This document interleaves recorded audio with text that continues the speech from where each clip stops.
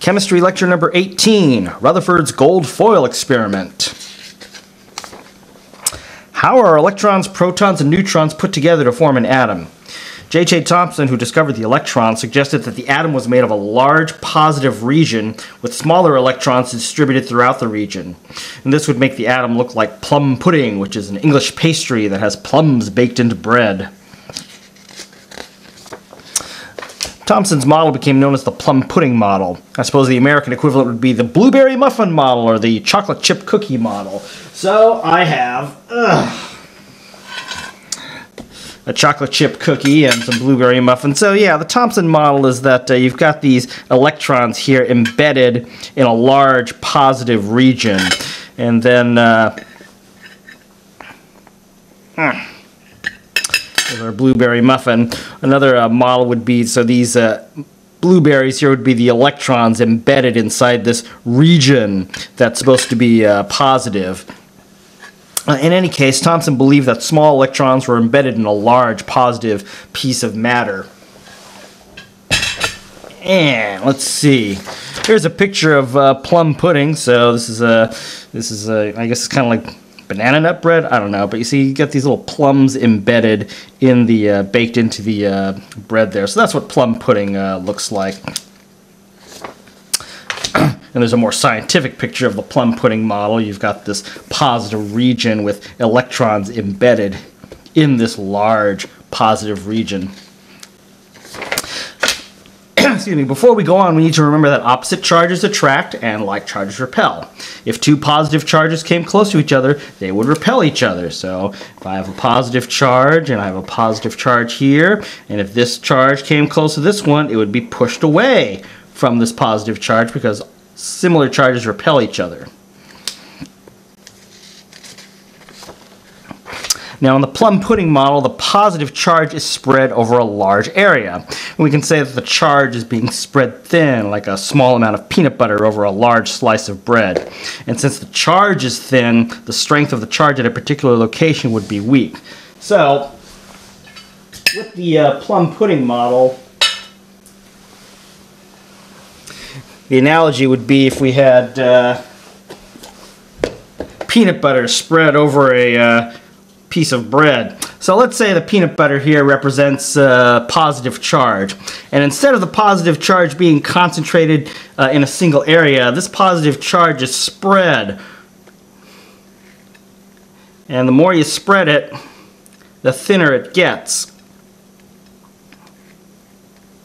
So at any point here, the peanut butter will be thin, or the amount of positive charge would be thin. And since the amount of positive charge is thin, so to speak, it would have a weak electric field. Right? The amount of positive charge at any one location would be very small since it's being spread so thin. Okay. Alright, so since the positive charge at a particular location in the atom is weak, another positive charge that approaches the atom would experience a weak repulsion. An alpha particle has positive charge. According to the plum pudding model, if an alpha particle was shot at an atom, the particle would pass through or pass the atom with very little repulsion. So, if you have a certain amount of positive charge, but then you spread that positive charge around, that positive charge is thin. I guess you could refer to it as thin positive charge. And that would mean that if another positive charge came close to it, the amount of repulsion would be so weak that it would just pass straight through it, or just pass straight by it. All right. If, on the other hand, the excuse me, the positive charge were concentrated, there would be a greater degree of repulsion. Now, Ernst Rutherford and his team, two gentlemen by the name of Geiger and Marsden, tested the plum pudding model. By the way, Geiger was the guy who invented the Geiger counter.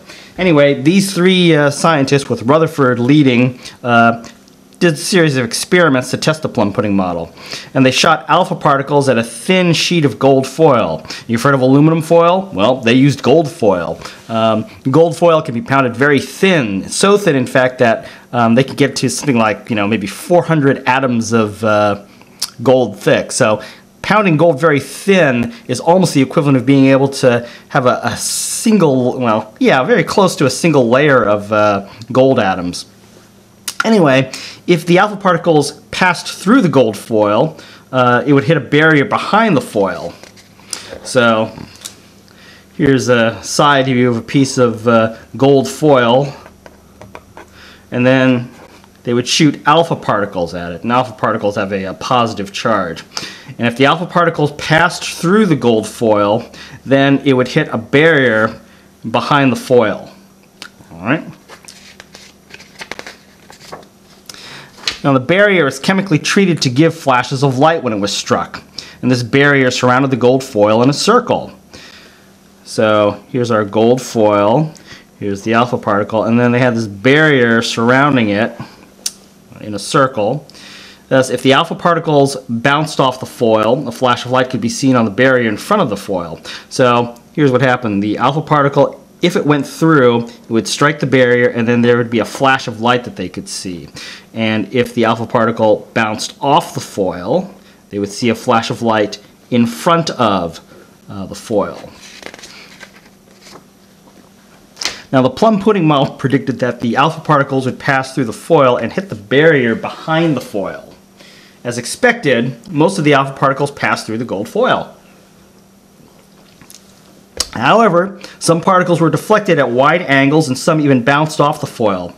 This would not happen if the positive charge of an atom was spread out. So let's review. The Thomson model says that the amount of positive charge here is spread out and diffuse. So the positive charge in this area is very thin. So if an alpha particle, which has a positive charge, passed through the atom or past it, the thinness of the distribution of positive charge here wouldn't be strong enough to repel the positive charge of the alpha particle. It would just go straight through. Or if it was passing by, it would just pass by straight. All right, so thin layer of positive charge wasn't strong enough to repel it. And I guess another analogy would be if we had magnets, and we know we can make magnets stronger by collecting them together. If we separate the magnets, they're not as strong, so the influence of the magnets wouldn't be as strong. So there wouldn't be much influence if a particle were to pass through. On the other hand, if we concentrate the magnets, then the magnets would have greater influence. Well, likewise, since the positive charge isn't concentrated, it doesn't have much influence on other positive charges. That's what the Thomson model predicts, at least. Everything should just pass through. So here's what actually happened. As predicted, most of the alpha particles passed straight through, and they saw these little flashes of light right here. But then occasionally, an alpha particle would be bounced back, or it would be scattered at a really wide angle. So the Thomson model did not predict these bounce backs or these scatterings at wide angles. It just predicted things would go straight through. Now Rutherford suggested that the only way alpha particles could be scattered at wide angles would be for the positive charge in the atom to be highly concentrated in a small region. Now, as a result of the work done by Rutherford, Geiger, and Marsden, our current model of the atom is as follows. Protons and neutrons occupy the center of the atom, called the nucleus. Protons and neutrons are called nucleons, by the way. The nucleus is very small. Electrons orbit far from the nucleus. And this structure creates a lot of space in the atom, allowing positive particles to pass through. And if a positive charge approaches the nucleus, it is strongly repelled by the concentrated charge in the nucleus, causing deflection at a wide angle. All right, so let's summarize this model and how it explains the results of the gold foil experiment. So, instead of the positive charge being spread out, it's concentrated at a single point. This single point here we call the nucleus. There's a lot of space in the atom, and the electrons are sort of orbiting around far away. So this space allows most of the alpha particles to pass straight through. So here are the alpha particles, and they have a positive charge. They're just passing straight through since there's so much space in the atom. But if an alpha particle comes close to the nucleus, it gets reflected or scattered at an angle. And this occurs because the amount of positive charge that's concentrated here is strong enough to exert a strong repulsive force on this other positive charge that's approaching. And there really is a tremendous amount of space inside the atom. If the nucleus was the size of a ping pong ball, the electron would be the size of a tennis ball. And the electron would then be more than 14 football fields away from the nucleus. So if you have a ping pong ball right here, you have all these football fields away from it. And I can't draw 14, but the electron would be way out here, 14 football fields later. Okay, so this has been chemistry lecture number 18, and this has been Rutherford's gold foil experiment.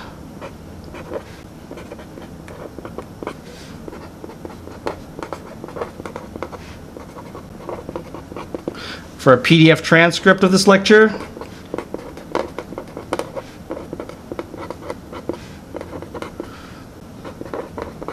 all you have to do is go to www.richardlouis.com.